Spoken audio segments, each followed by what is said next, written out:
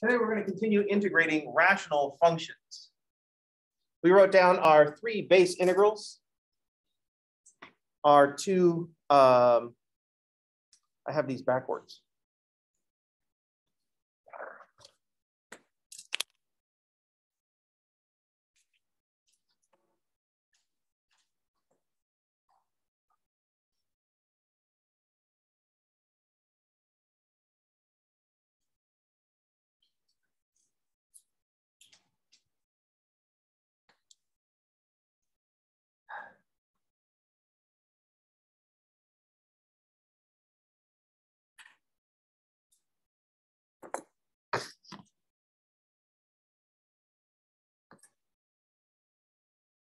I just realized that I normally write these with constant over linear, then constant over the x squared plus a squared. And then third, I do the x over x squared. And I decided, oh, I'm going to switch the order up.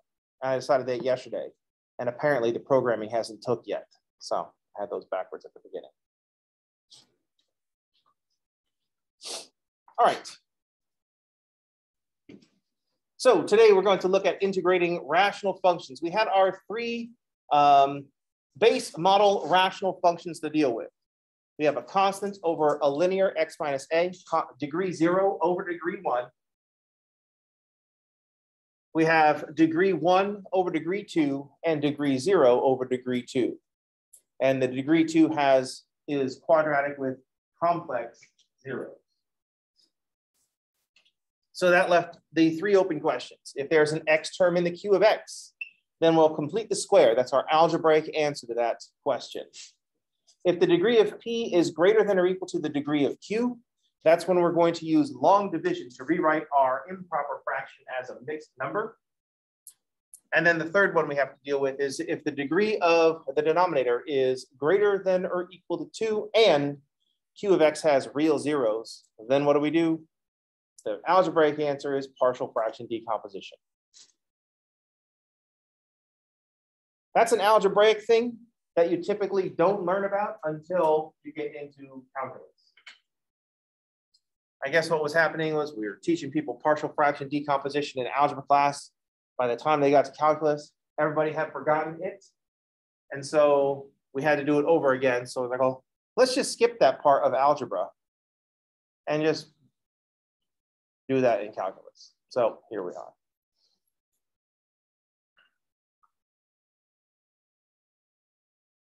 All right. Completing the square is the one that we'll most often remember because that's useful in solving quadratic equations. If you think you don't complete the square when you're solving quadratic equations, because you use the quadratic formula, you just use the shortcut to completing the square. So you are completing the square. You're just doing it in the lazy way. That's worse for your understanding of math. Quadratic formula is trash, is what I'm saying. But today, we want to focus on the second one. What if the degree of the numerator is greater than or equal to the degree of the denominator?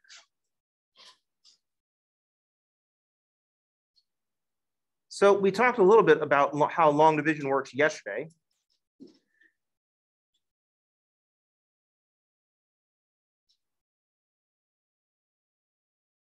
So here's the situation where the degree of the numerator is greater than or equal to that of the denominator.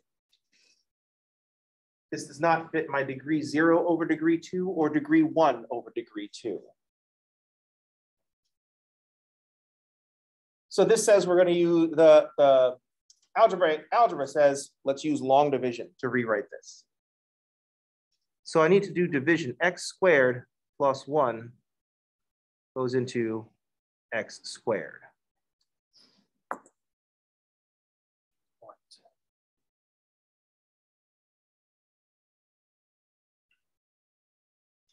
If we think about the question from long division, if instead of using the phrase, how much does the denominator go into the first digit of the numerator? Instead of it phrasing it that way, think about division in terms of subtraction. So if I have, let's say, an improper fraction that says 3 into 74. the first thing we do is we usually say the truncated phrase, the phrase that doesn't reveal anything about anything. How many times does 3 go into 7? That's a terrible question. That's not what we're trying to ask. Or that's actually what we're trying to ask. I mean, seriously, if we knew that, we would just write it. Also, when I look at this 7, that 7 is not 7. That 7 is 70. So if we think about division, we know that 3 goes into 7 2 times. We know that that's the phrase that we usually say. Well, what we're asking is, what we're trying to figure out ultimately is how many times we can subtract 3 from 74 without going negative.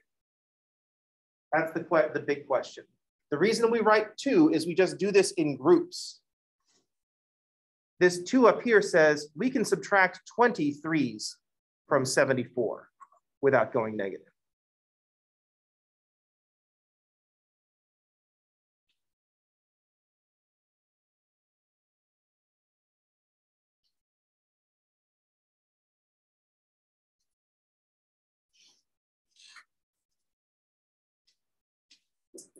That's what we mean when we write the 2 up there. We can subtract 3 from 74 at least 20 times. The next step in the long division process is to multiply the 2 times 3 and get 6. But we're not multiplying 2 times 3 and getting 6. We're multiplying 20 times 30 and getting 60. So 2 times 3, 20 times 30 is 60. That's the 23s we are subtracting.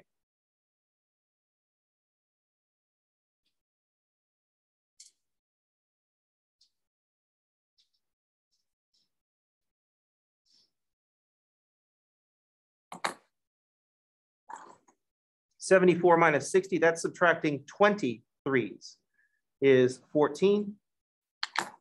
And then we just ask the next question. How many 3s can we subtract from 14 without going negative? And we can do that 4 times.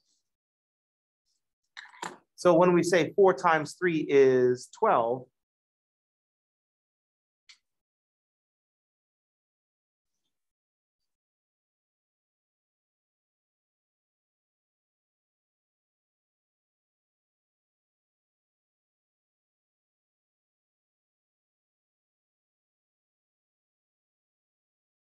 we look at the 14 and we think we could subtract 4 3s from 14 without going negative. 14 minus 12 is 2. And we call that the remainder because we can no longer subtract 3s without going negative.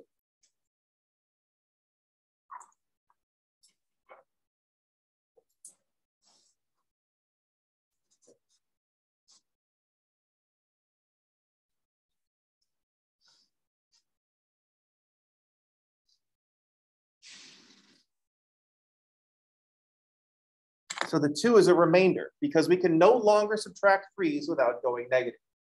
And so our answer is 24 2/3.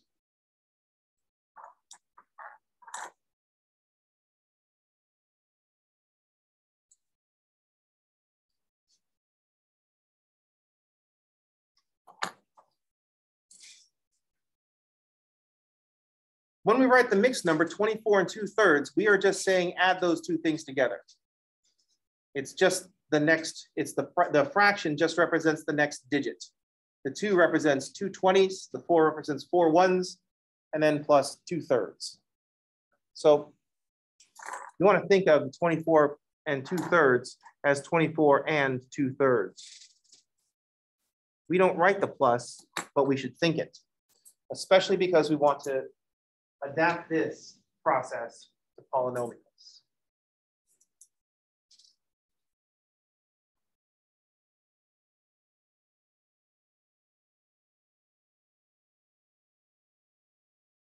So when we look at the polynomial side of things, the first step is how many times can I subtract x squared from x squared plus 1 from x squared without going negative? So what I want to do is I need to multiply the x squared so that these x squareds will cancel out. So I say I can subtract x squared from x squared 1 time.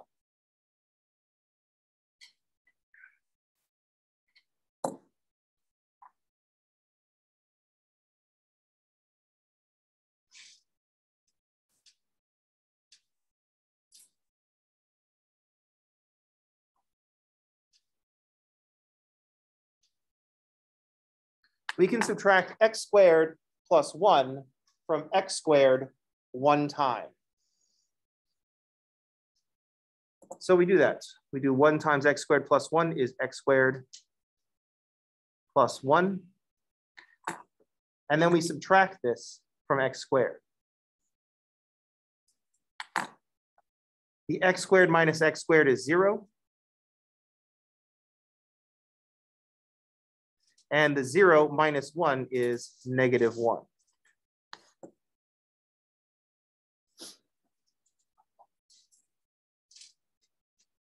Now, if I start subtracting x squared from 1, I have to start putting fractions up here in my quotient. And we're not trying to do that. So we say this is the remainder. Negative 1 is the remainder. So we rewrite our integral as the integral, so x squared, should finish this thought down here. X squared over x squared plus 1 equals 1 minus 1 over x squared plus 1.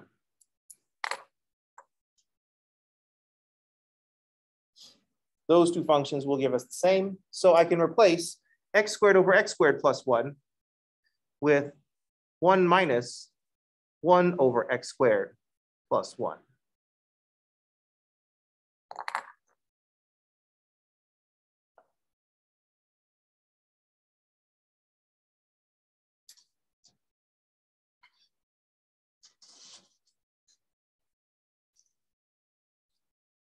And these are terms that I do know how to integrate.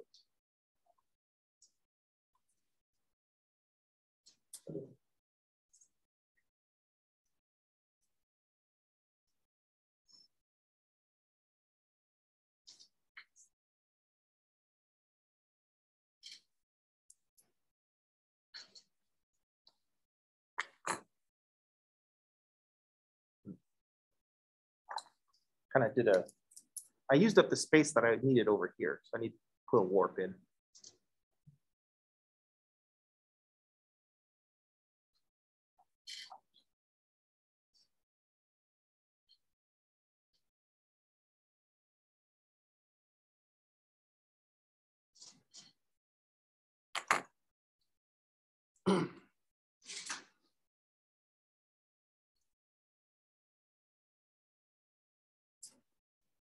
Questions?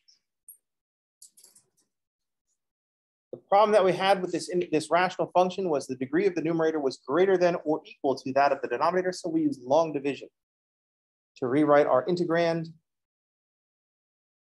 into one of the three that we already know, plus a polynomial. That's the mixed number part. So this x squared over x squared plus 1 is like saying 74 over 3. 1 minus 1 over x squared plus 1 is like saying 24 and 2/3. Any questions? Yeah.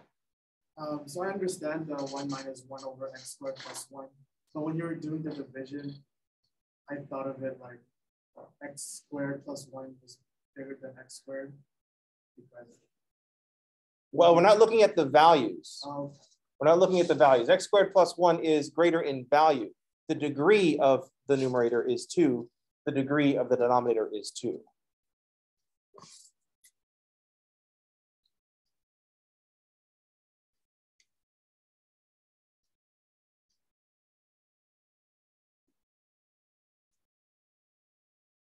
Good questions?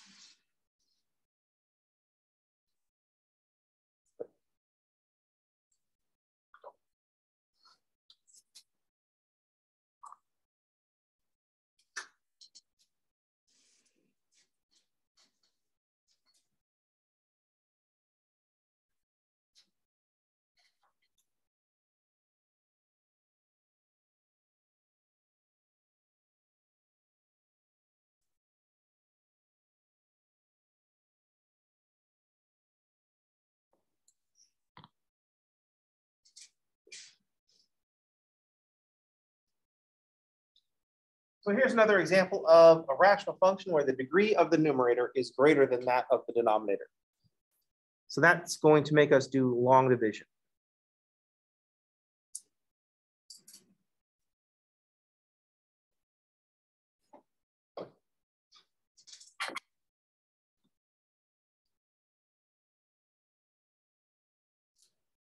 the thinking is going to be, how many times can I subtract x squared from x cubed?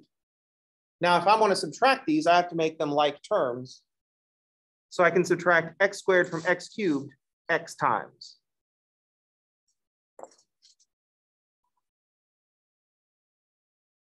Oh, I need more space. The x times x squared is x cubed. X times plus 16 is plus 16x. And now we're, oops, x cubed, spelled cubed wrong.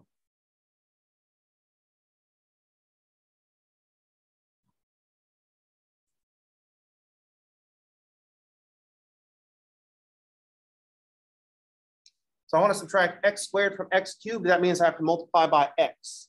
But then I can't just multiply the x squared by x. I have to multiply the x by the 16 because distributive property. But now we subtract. The x cubes cancel just like we planned. If those first two terms don't cancel, then, or those first terms don't cancel, then you have messed up. Something went wrong. And then we take no x minus 16x is minus 16x. And I can no longer subtract x squared from x without writing fractions. So we're done. That's our remainder. So our thinking was,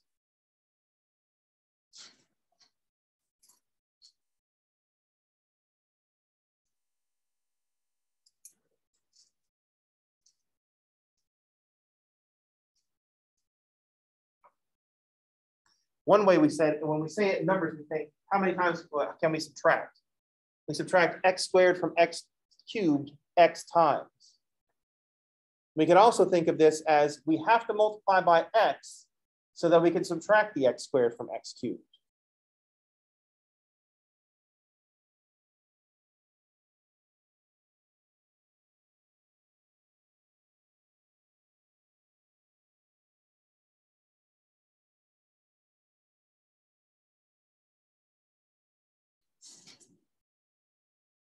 That is, we need to multiply by x to get like terms so that we can do subtract.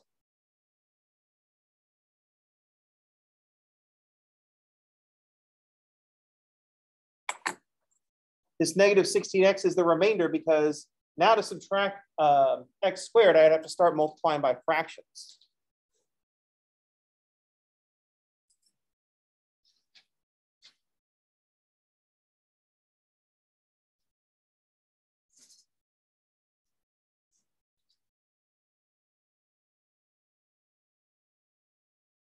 So in this case, the degree of the remainder is now less than the degree of the denominator. So that means it's the remainder.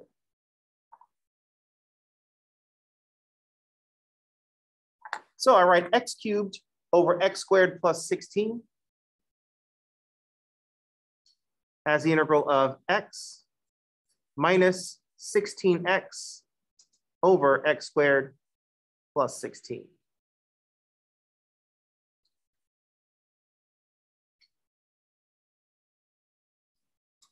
The integral of x, that's the whole number part. The polynomial is a 1/2 x squared. And then we have an x over an x squared, degree 1 over degree 2. So that's going to make a natural log. We can do a substitution on this. There's going to be a 1/2 times a 16 is 8.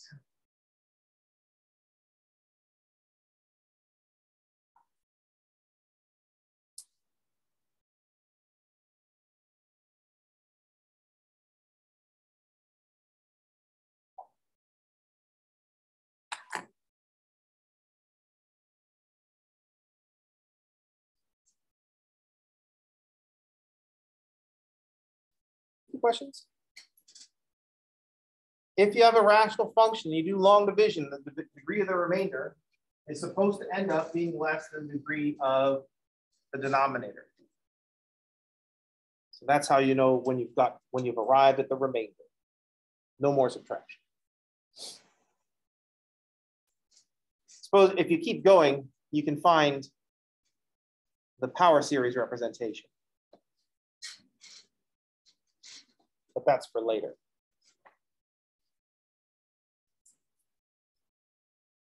Any questions?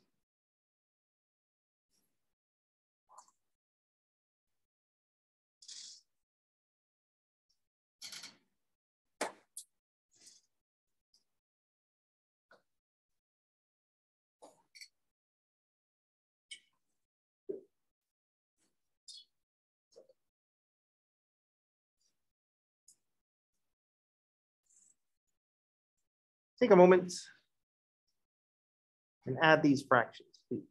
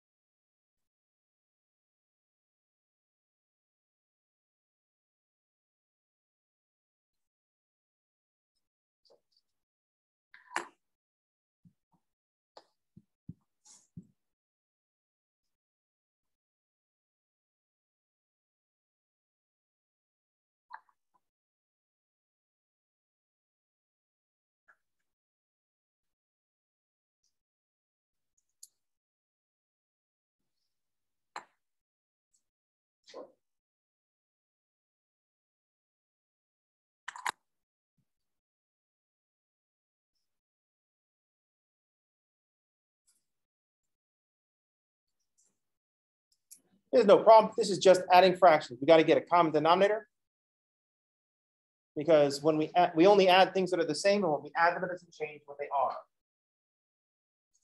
In fractions, sameness is denominator.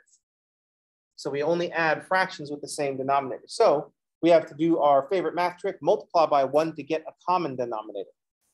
So the first fraction gets multiplied by x plus 1 over x plus 1. The second fraction gets multiplied by x minus 3 over x minus 3.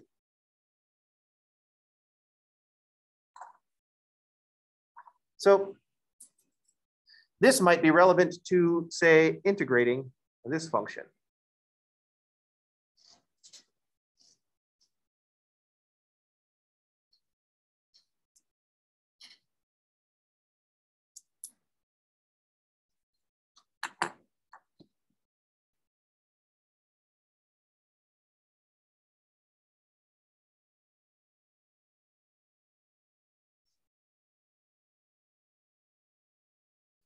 First, we notice this is not substitution. We need to start developing, we need to have that instinct for looking at an integral and saying, nope, not substitution.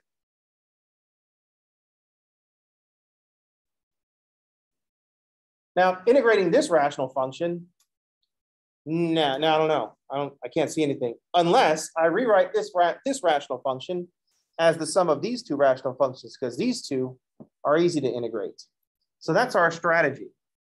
We want to, instead of having 7x minus 1 over x squared minus 2x minus 3, I would rather integrate this sum, 5 over x minus 3 plus 2 over x plus 1 to x.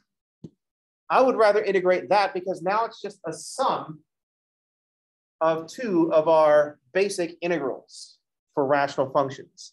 Constant over degree 1, degree 0 over degree 1. So I'm just going to have 5 copies of the natural log of the absolute value of x minus 3 plus 2 copies of the natural log of the absolute value of x plus 1 plus our constant of integration.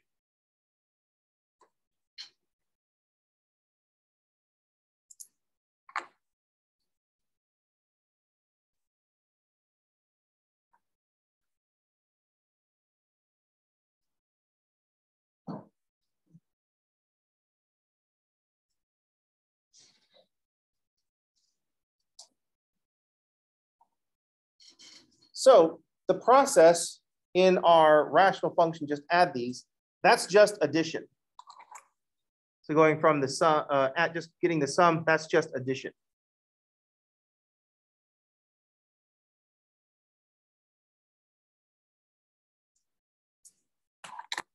Well, we can see in this example that it would be helpful to look at 7x minus 1 over x squared minus 2x minus 3 as 5 over x minus 3 plus 2 over x plus 1, because then it makes it easy to integrate. That's how we're going to be integrating this.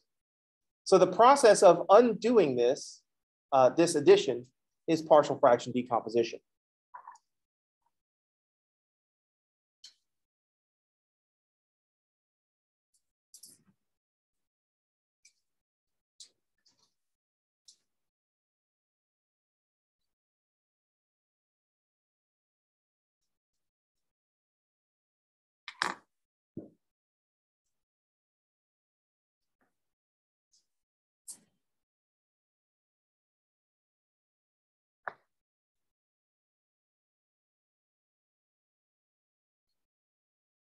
So what we would notice in our integral, 7x minus 1 over x squared minus 2x minus 3, that would make us think about doing partial fraction decomposition, is that we would notice that x squared minus 2x minus 3 is degree 2, but it has real zeros.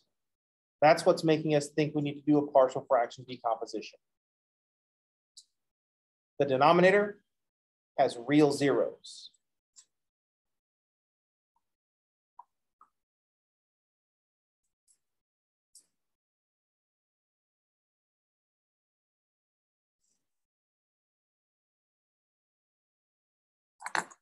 The denominator has real zeros.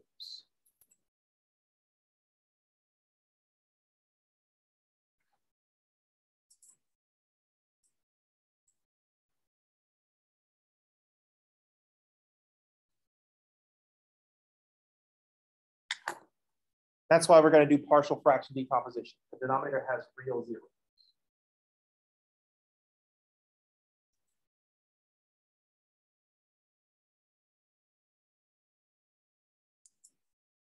This would be x squared minus something instead of x squared plus something. Now, if you don't recognize this as being factorable right away, we might just see an x term and react to that. Who knows? Crazy things go on in the human mind. We might look at x squared minus 2x minus 3, and we know that there's a distinction between quadratic with complex zeros and quadratic with real zeros. So if we complete the square on this, we'll see that it's factorable. We'll see what the zeros are. If we look at x squared minus 2x minus 3. If I look at the x squared and the 2x together, then what I need is a plus 1 to complete the square.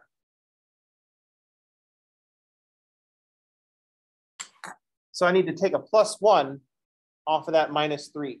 You could also think of it this way. Just leave the minus 3 and balance the negative, the plus 1 with a negative 1.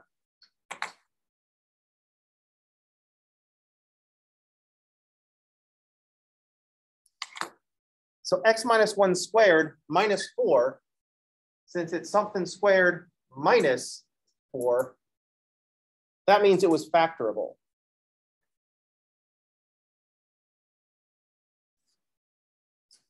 Now, this is not wasted effort because now at least we can see what the factors are.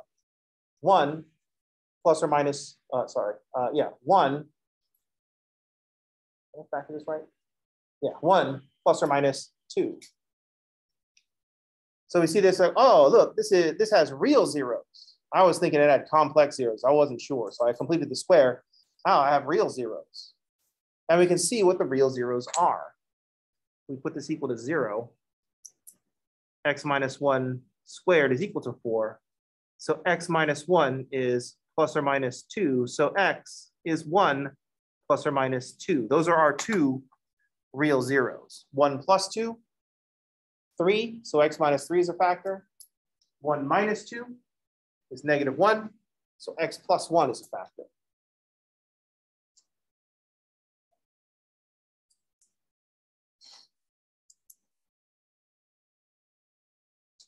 Now, before you start thinking, this is a lot of writing to come to this conclusion, this is not writing. All this stuff over here, this is taking place in your mind, using your powers of observation.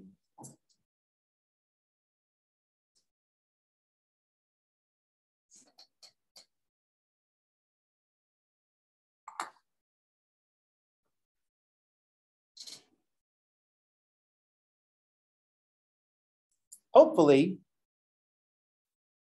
we have enough algebra training to recognize x squared minus 2x minus 3 as factorable.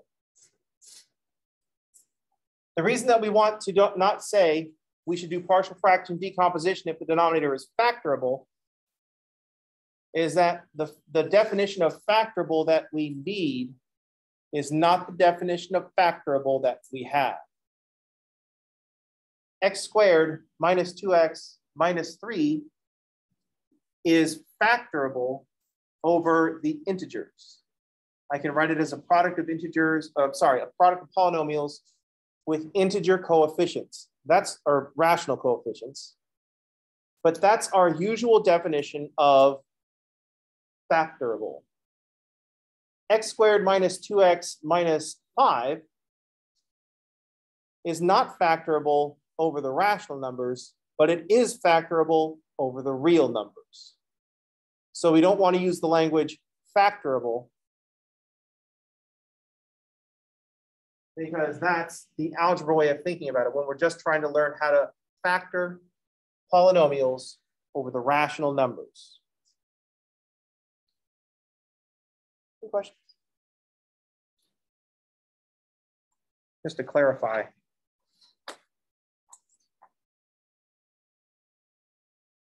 Just to clarify, since I'm not sure what algebraic tradition you came from, but if I have the x squared minus 2x minus 5, it's not about whether this is factorable or not. There aren't any rational factors of 5 whose sum, or sorry, negative 5 whose sum is negative 2. But there are real factors, and we can get there by completing the square.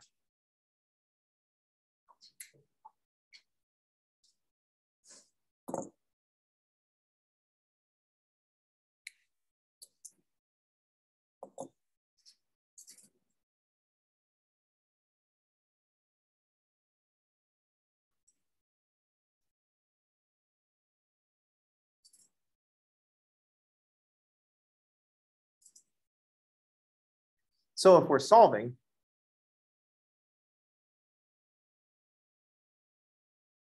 x minus 1 squared is equal to a positive 6. So x minus 1 is plus or minus the square root of 6. So x is 1 plus or minus the square root of 6.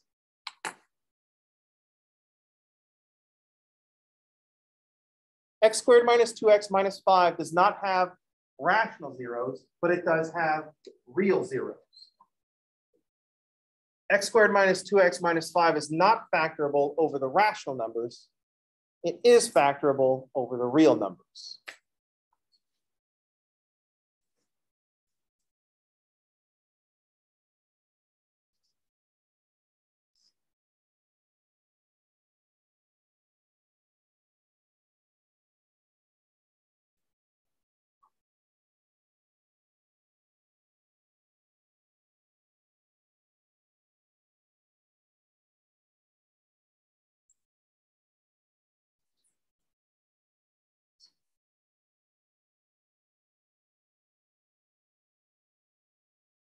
X squared minus 2x minus 5 does not have rational zeros.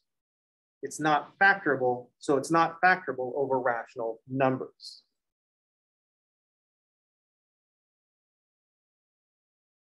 It does have real zeros.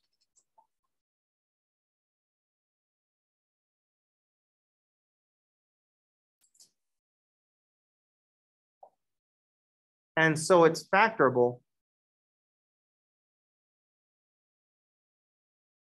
over the real numbers.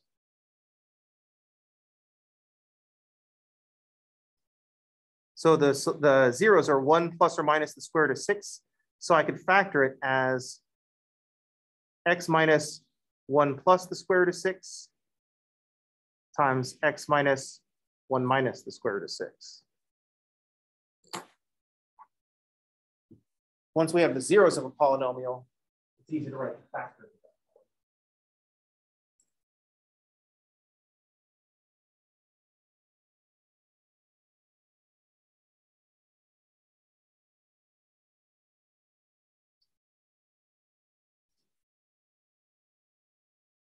We would probably write this as x minus 1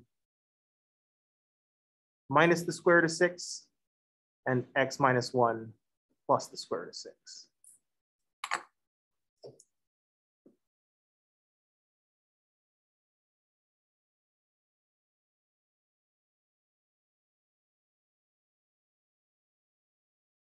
Any questions?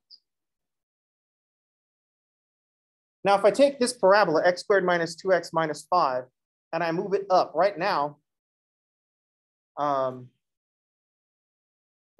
it's low enough that I have 2 real zeros. If I raise this parabola up to x squared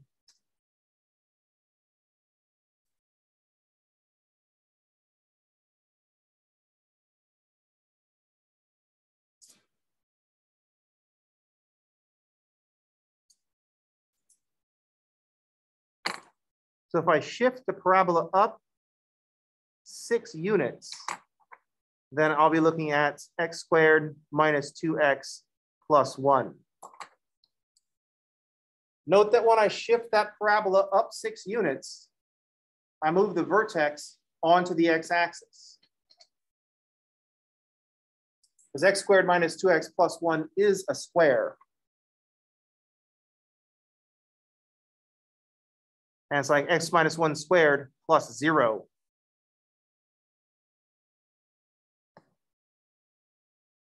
So x equals 1 and 1. Those are the two solutions.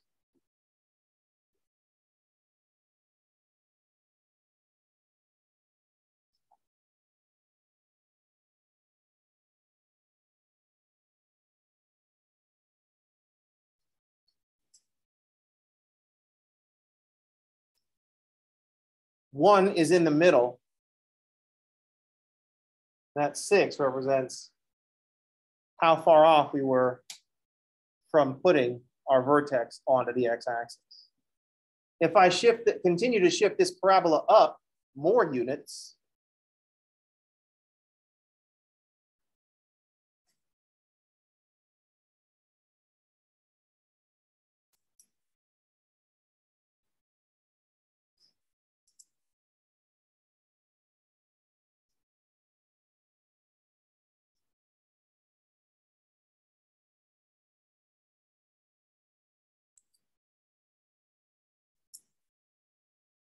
that is, I take x squared minus 2x plus 1, and I shift it up 9 more units.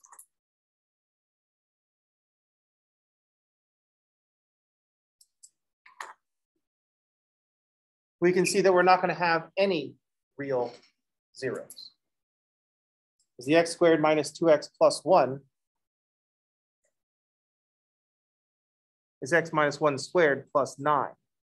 So when we set this equal to 0, x minus 1 squared is equal to negative 9. So x minus 1 is plus or minus 3i. The square root of 9 is 3. The square root of negative 1 is I. So we got x minus 1 is equal to 1 plus or minus 3i. So x is 1 plus or minus 3i.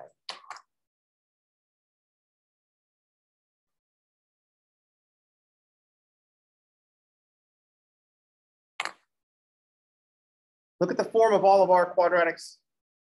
We have a middle plus or minus some amount.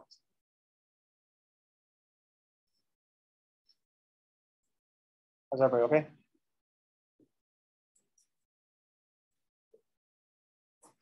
Last thing, x squared minus 2x plus 10 is not factorable, does not have real zeros, so it's not factorable over the real numbers. X squared minus 2x plus 10 has complex zeros, so it is factorable over the complex numbers. So when we say factorable, we have to include over what set. All right, so that's going to do it for today. I will see you all on tomorrow. Everybody have a good day, and thanks for playing.